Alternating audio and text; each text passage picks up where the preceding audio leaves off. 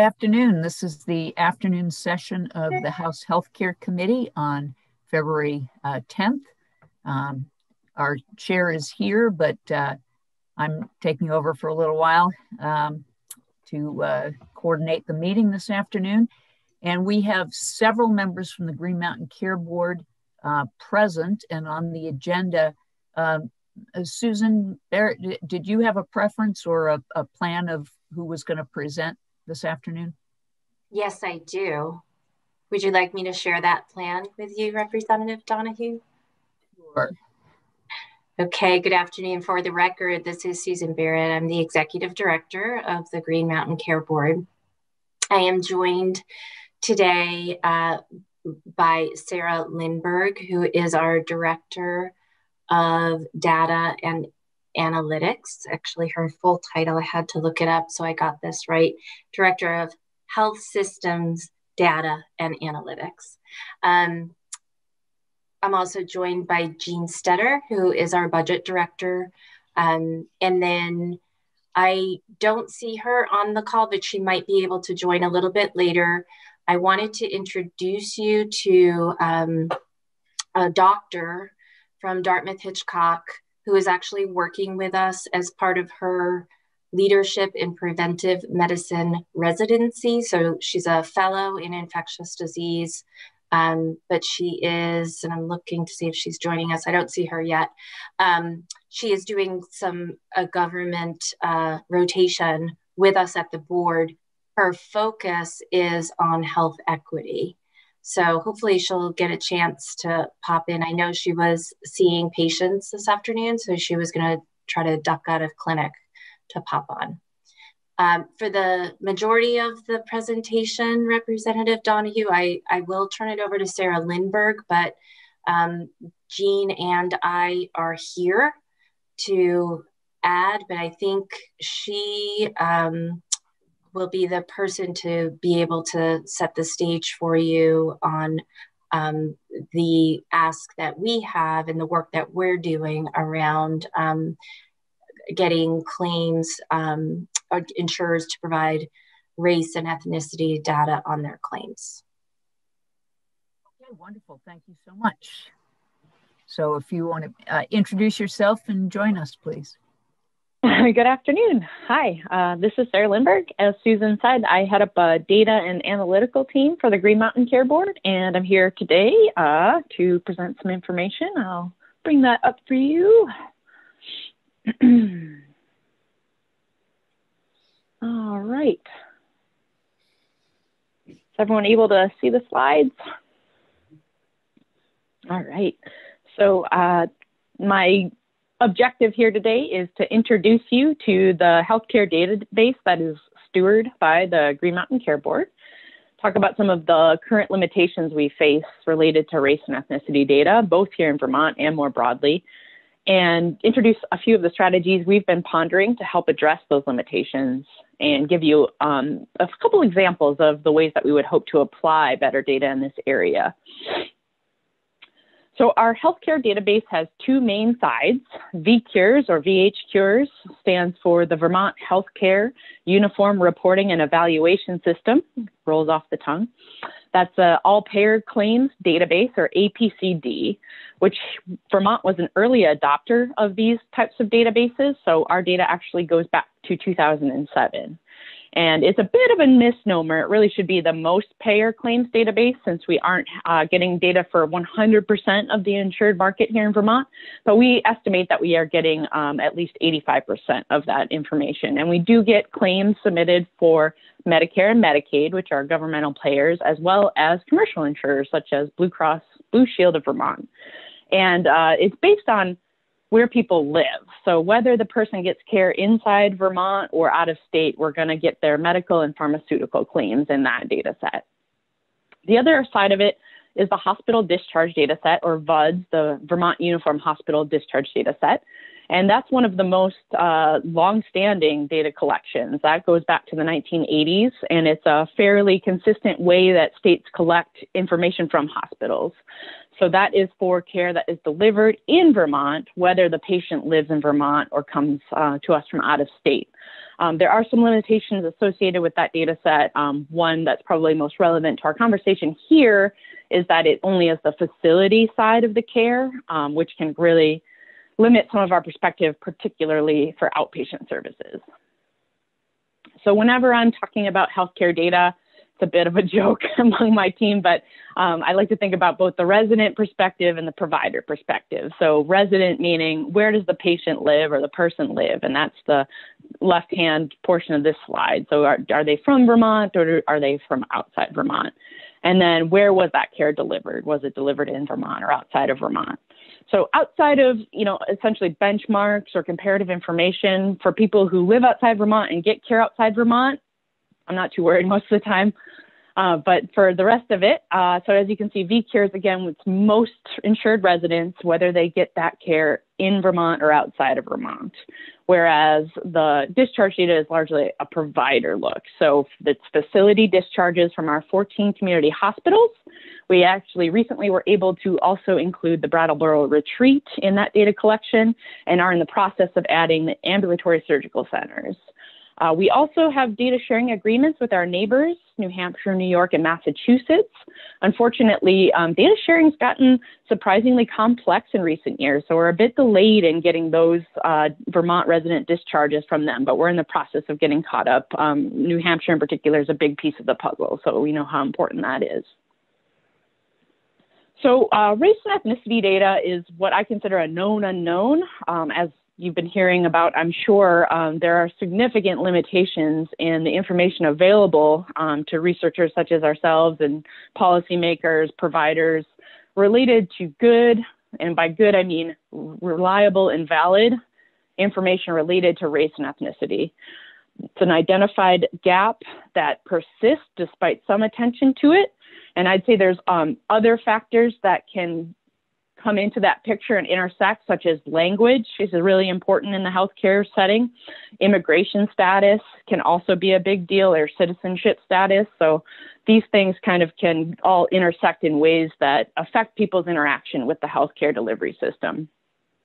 But this framework I find helpful was introduced by Kilborn et al. Back in 2006, and I think it still really stands up, and that is really to reduce or approach any sort of disparity in healthcare, you must understand it. And to really understand it, you really need to be able to detect it.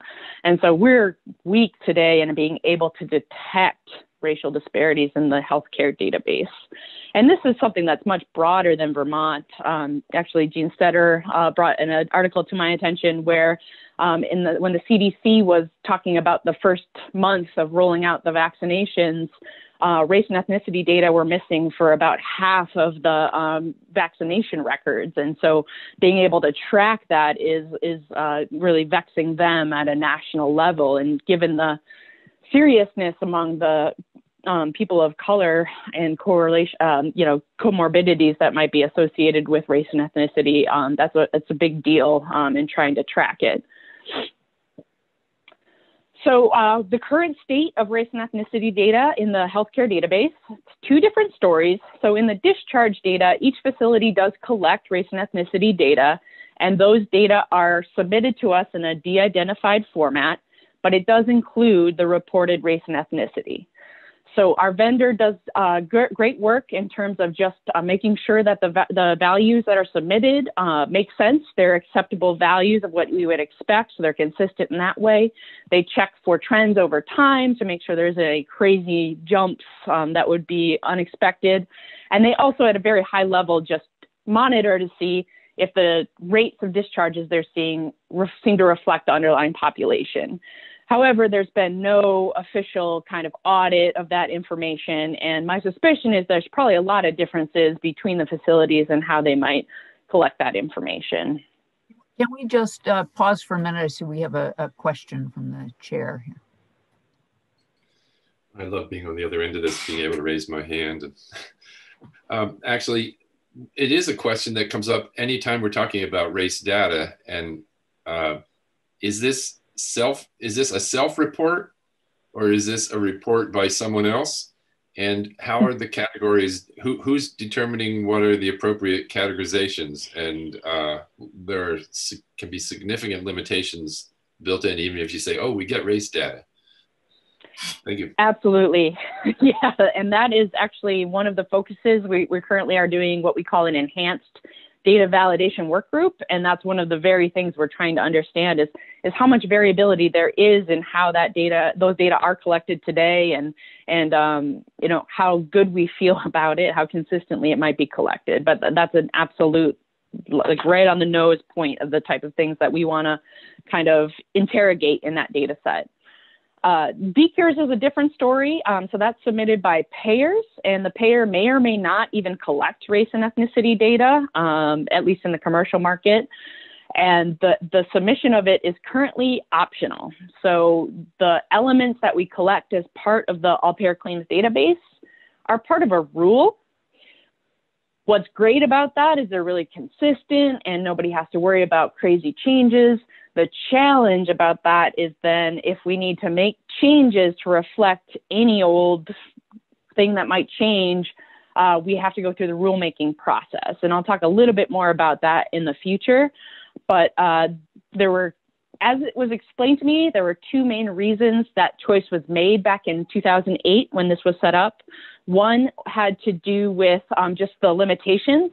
Payers either felt like they didn't have that data or it was not good data. Unfortunately, some of that still may be true. And the other concern is that, again, we were an early adopter of all payer claims databases. And one of the principal things that people were optimizing for was patient privacy and protection.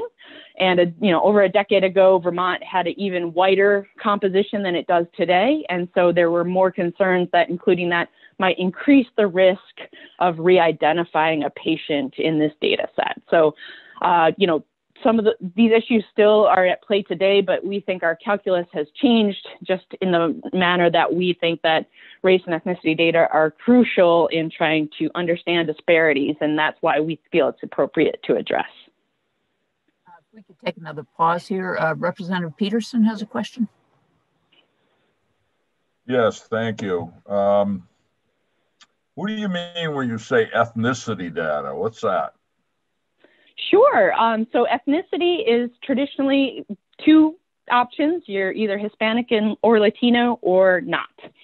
So ethnicity is different than race. So race, there are big five categories federally.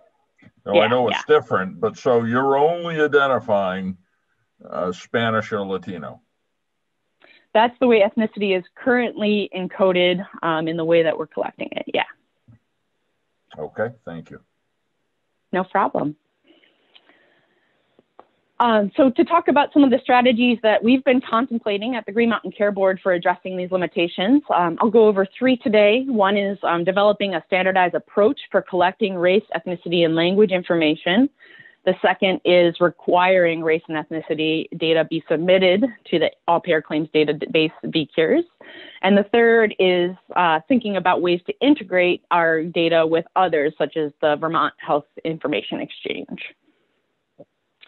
So when we talk about standardizing the way that we collect this information, I think that that's a really, one of those things that sounds really easy, but is actually a pretty big undertaking and one that would involve substantial resources. And I would hope that as a state that we work together to get it right. But if we are able to collect race, ethnicity, and language information in a uniform way, that would make the data more reliable and valid over time, across different data sources, and in different settings that people might be interacting with the healthcare system. By adopting conventions of how the information is solicited, we also might get more complete data. So just the way that you frame a question might make someone more or less likely to skip that question. So if we really are careful about the way that we frame it, we hopefully would get more complete information.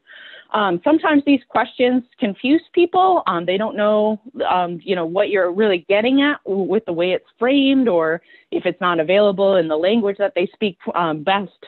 Then I think if we have it in a consistent format, they'd be more likely to increase familiarity and hopefully reduce some of that confusion. And this is one part that might be getting at part of what Representative, the previous question was about. And that is that CDC does maintain a code set that has over 900 different values for these types of variables. And that's really important, especially if you think about a provider. So as an example, I spent a couple of years living in Minneapolis in the early aughts.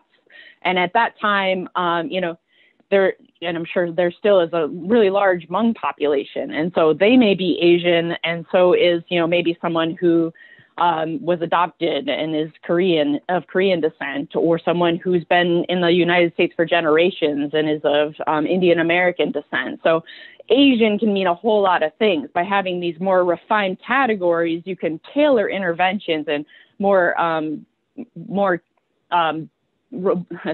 just more robustly kind of identify where there might be some potential disparities. For instance, with the Hmong population, there was I think a really good impulse to put things in Hmong in written materials. However, it turned out that, most of the Hmong population that we were dealing with in the public education system weren't literate. The parents didn't read Hmong. So what they really needed were interpreters. And so being able to address that kind of concern really requires this kind of refined categorization that you can also roll up to more meaningful subgroups from at least the Office of Management and Budget's perspective, which is what a lot of federal programs use for racial information. And, if we are able to come together and come up with a good approach that we can standardize, then we could kind of roll it out throughout the delivery system and at the state of Vermont at large. And, this would be something that would probably require a lot of really careful thought and collaboration to get right and continue to revisit to make sure that we're continuing to use best practices.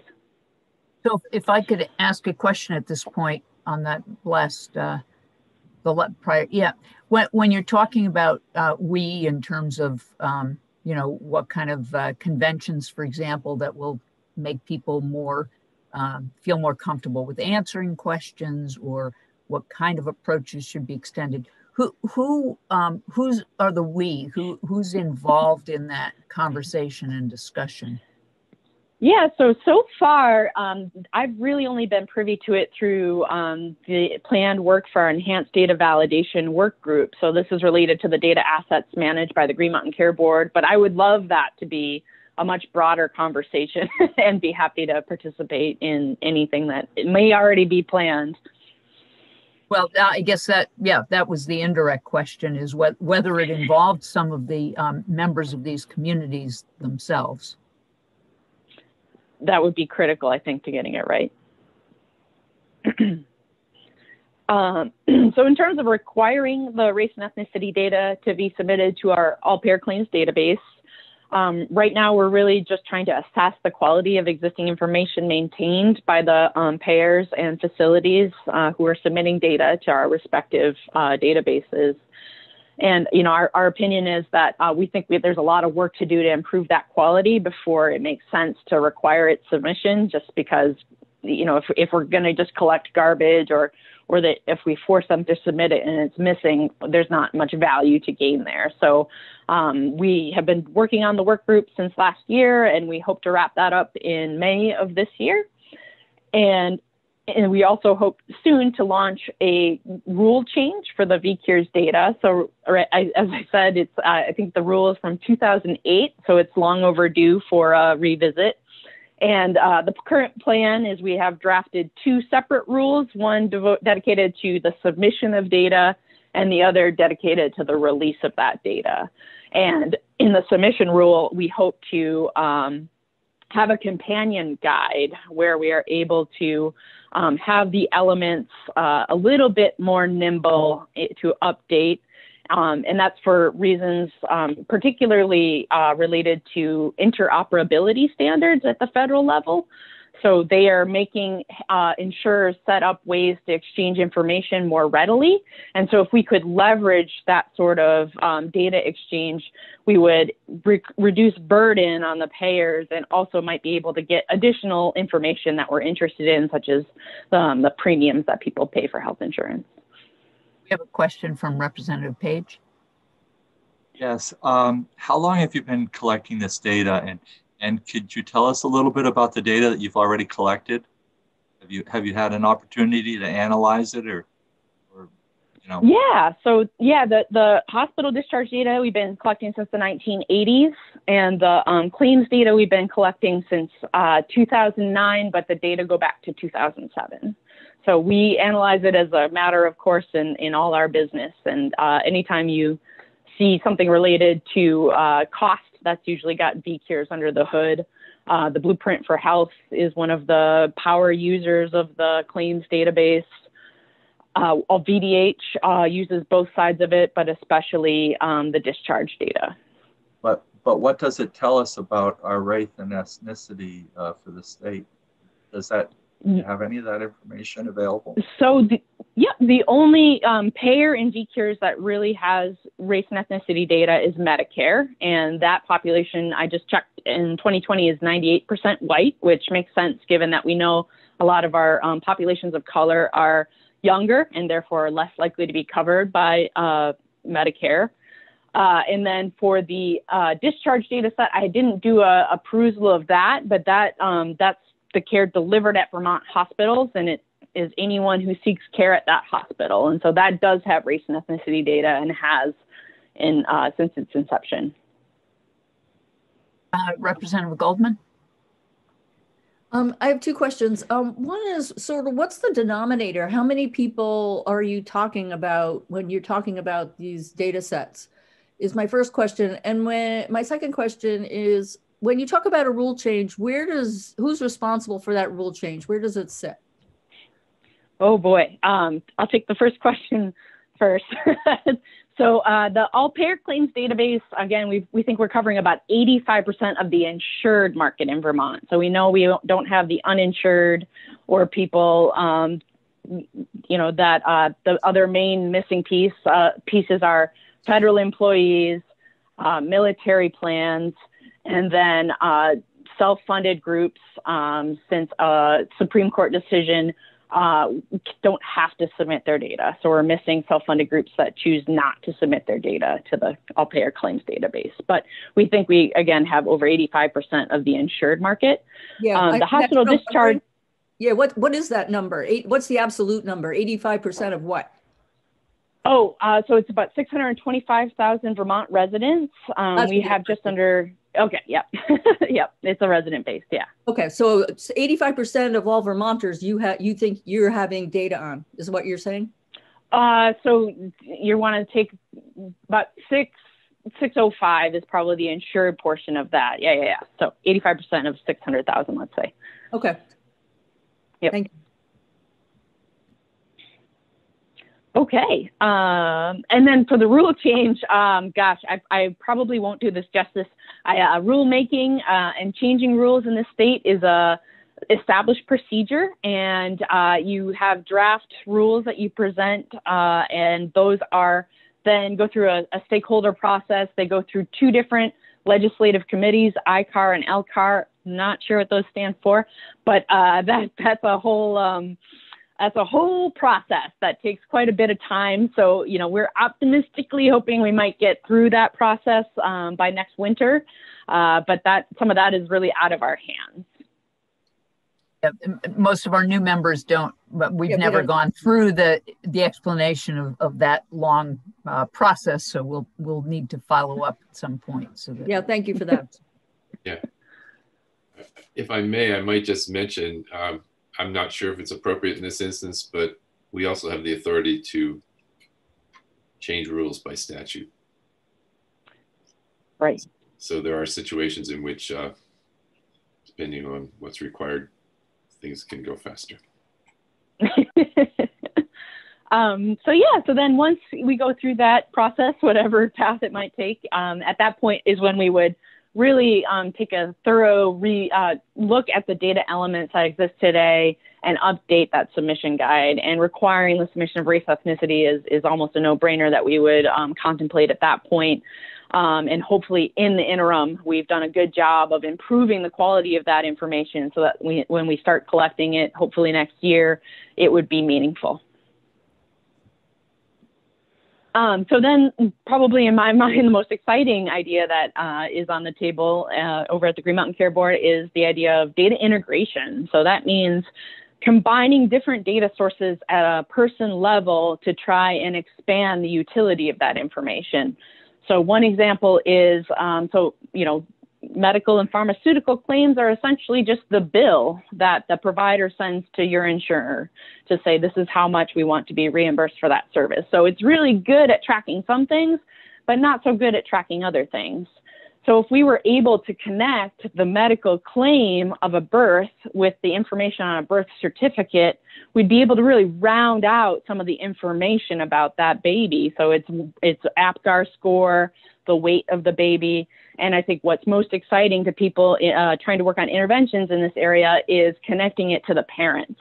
So right now, a medical insurance family might not match up that well with the actual family that the baby is born to. So that could, with appropriate, stewardship and making sure that access is appropriate, that could really add some really interesting insights to people working in that area.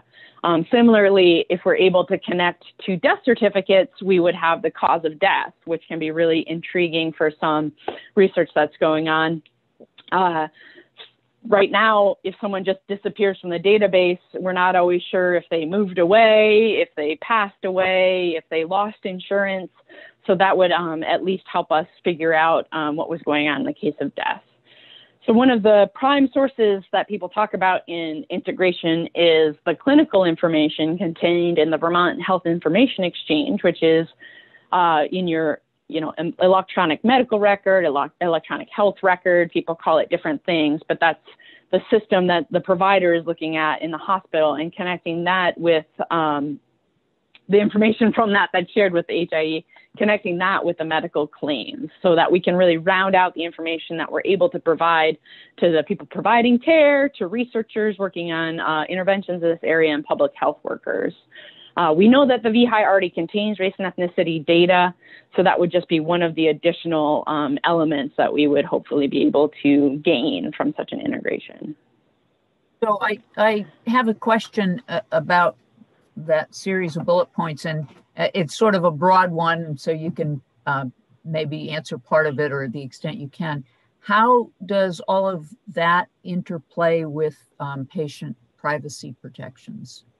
Yep, it's a great question and something that we wouldn't undertake lightly. So, vital records are one of the first areas that we're interested in pursuing. And so we would do that, with the support of legal representatives on both sides, and certainly want to hear from patients. But we would want to know, if the cost outweighs the risk in that case, and how we would best protect it. So we have a pretty hefty process for releasing the data to folks who are interested in it. And so my hunch is that if any of these integrated data sets would, by necessity, have a even more rigorous application process and review process, so that we know that the information is being kept safe.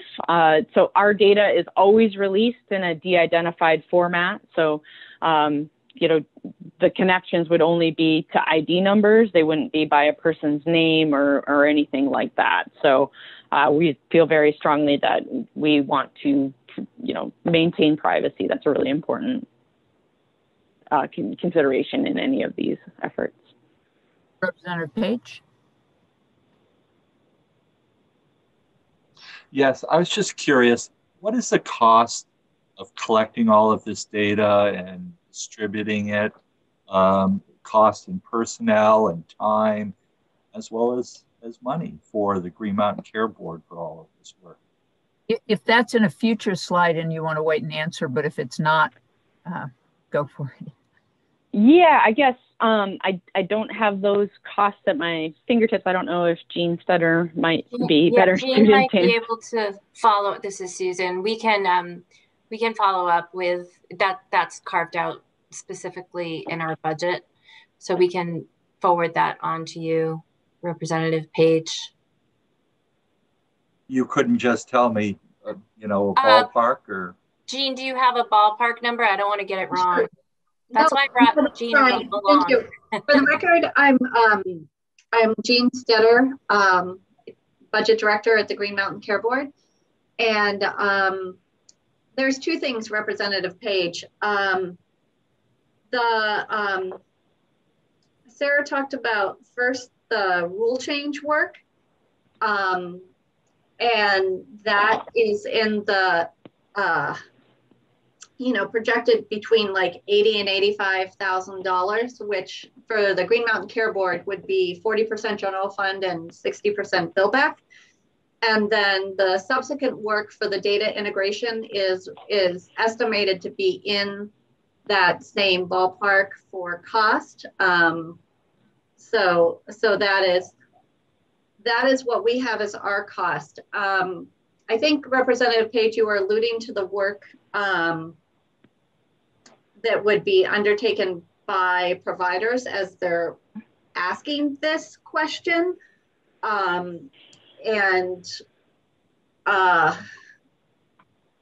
don't know how to quantify that. I do know that providers take in a lot of information about individuals, so I don't know what the incremental time would be for adding that question or those questions. I have a couple other questions right now.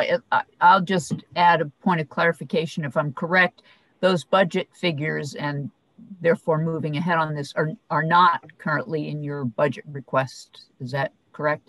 That is correct. Thank you, Representative Donahue, for clarifying that. So that's what we identified as the cost, and it's not currently in our budget. Representative Chena. I just am curious to learn more, and it doesn't have to be necessarily right now, but I'm curious to learn more about how you extract, like what kind of clinical information you're extracting, how you're sharing it, how people are consenting or not consenting to that. Because when most people go to get healthcare, I don't think they're going there with the thought like, I'm going to be contributing data about myself to some greater cause that is not yet identified.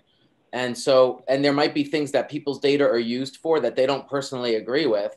And if we're just harvesting data and providing it to the people at a high level, even if you're separating, identifying information from that data, you're still extracting from the suffering of people. Like we, as a system are still extracting from the suffering of people. And so even if we're using it for what we might consider to be good, I'm just curious, like, how much are we respecting people's rights and power in that? So I guess I'm just curious to know more about what that clinical information is. Like, are we going to be, for example, in psychotherapy, are we going to be, as an algorithm, going to be scanning all of the notes and looking for patterns of words and extracting something from that? Because that's very different than just saying, here's the ages of people. So I'm curious if you have any more to share about that.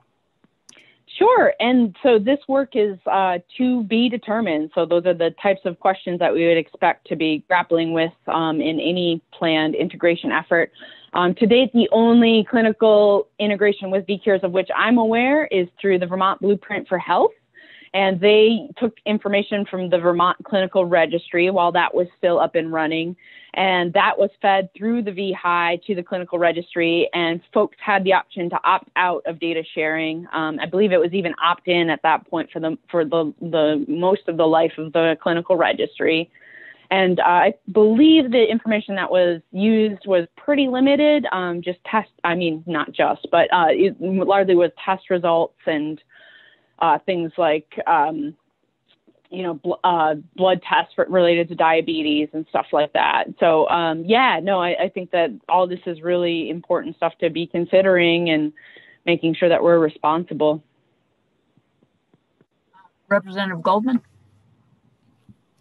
Thank you. I was wondering if you could give an example of how you use the data to inform your policy so that we have a clearer idea of why it's important to collect the data, whatever it may end up being, and how it gets used in a forward-thinking kind of way.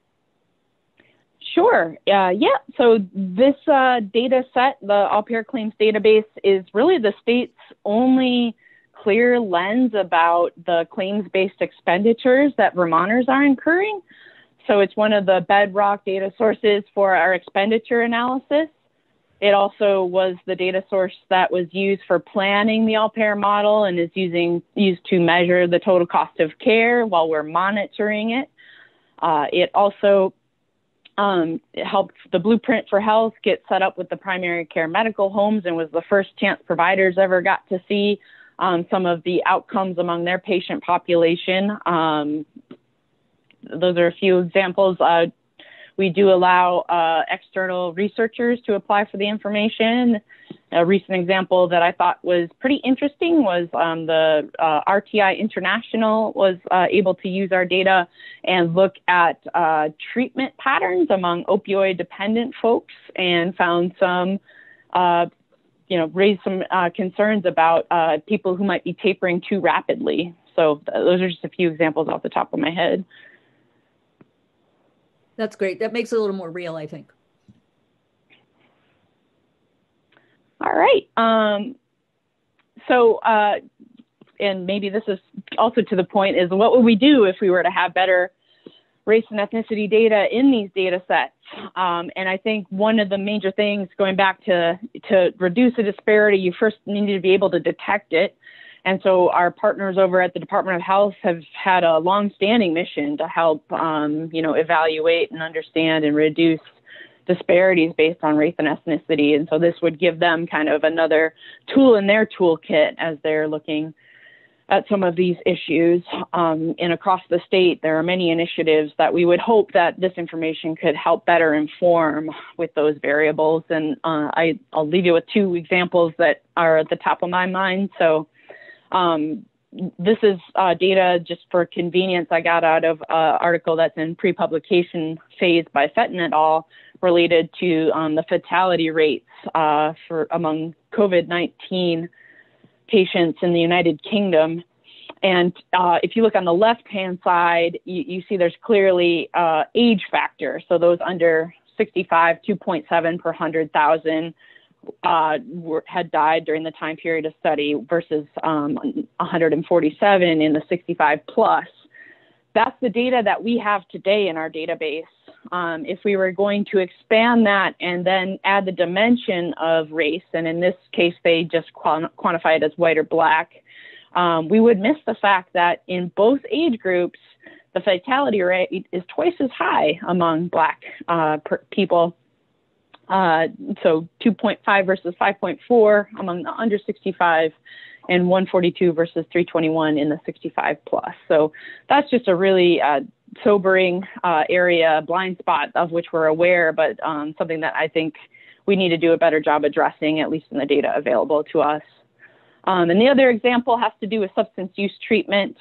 So one of the kind of neat things in my mind about the claims database is that we have eligibility records for people, whether or not they seek care. So if someone has health insurance but isn't going to see a provider, we still know they're there. So if there are concerns about particular subpopulations who are deferring care or otherwise aren't seeking care that we would expect at a kind of benchmark rate, we're able to get a better insight about that than data sources that rely on someone actually coming to see a provider. We also receive the data in a de-identified format. So the information is transformed into a hashed string of numbers and letters before it comes to us.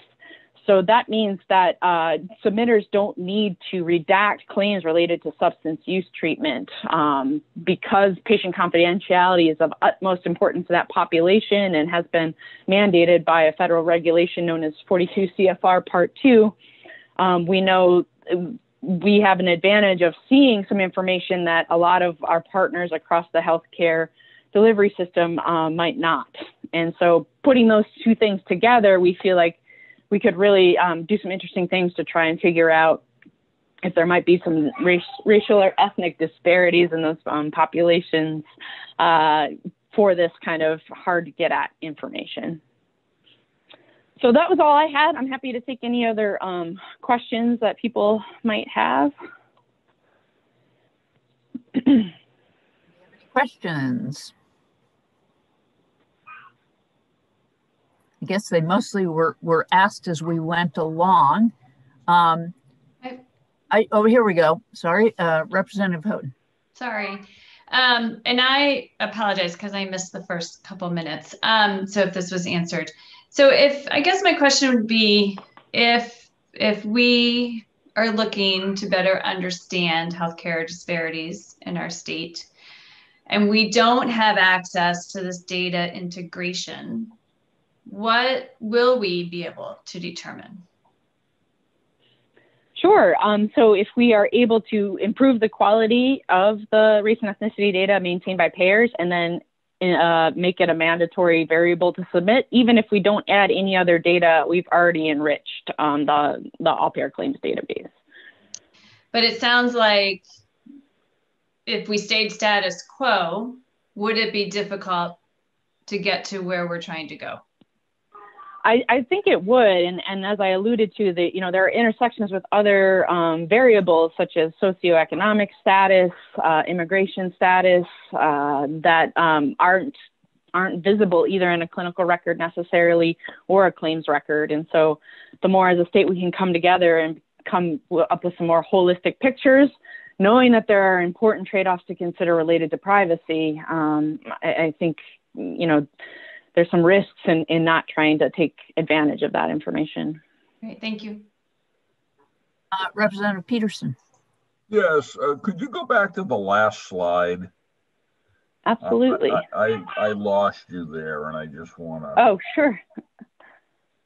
Yeah. It was my fault. I got. Sure. Oh, it was a lot of detail. Yeah. What they say, care. So do we have data on this? We have de-identified information, yes. So I don't know who that person is, but I do have records of substance use treatment in a de-identified form. So we have data on the subject. Okay, thank you. Mm-hmm. No problem. Anyone else? Now, I guess back to Susan Barrett. Did you have any other comments from you or any of the other people here, or were they just for backup questions? I see we have Jean Stetter was. Yeah. Yep. Jean information. Was here for backup and she backed up beautifully. Thank you, Jean, for budget questions. Oh, are you on mute, Jean? Did you want to say something else? Sure. No, I'm not on mute, but I didn't want to talk over you. So okay. Go Go ahead, ahead, Susan. No, go. There was just a couple things I wanted to, kind of highlight. The Green Mountain Care Board has a very robust data governance process that covers the release of our data. So I just, that could be a conversation for another time, but there's a robust process in place. And I think, Sarah, I think it would be appropriate to say that our process is a model for other groups thinking about releasing their data.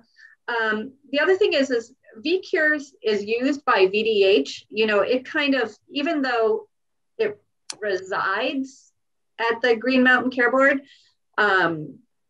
DIVA, Blueprint, VDH, they all have seats into the database to access it. So I just want to, it's something that has longer fingers. And the last thing I wanted to say to, Sarah's point about really getting standards about what you list, that CDC thing that she referenced. So if only 50% of the people, the federal government said, if only 50%, they're trying to determine, are we doing a good job or not in terms of getting the vaccine to the BIPOC community? So if 50% doesn't have any information at all, in the information that was reported, the biggest classification was unknown. So, so that just means it's difficult to measure something that they want to measure. So anyway, Sarah, you're better at this, so I'll defer. those were the things I wanted to highlight. Thanks, Jean. I'm glad you brought up the Data Governance Council because I don't like to brag, but I'm bragging because we've been working on data governance, oh gosh, since like maybe 2015. And we have, as Jean referenced, other state agencies are emulating our Data Governance Council. I think we have an advantage because we're smaller. You know, VDH has so much data and AHS has so much data.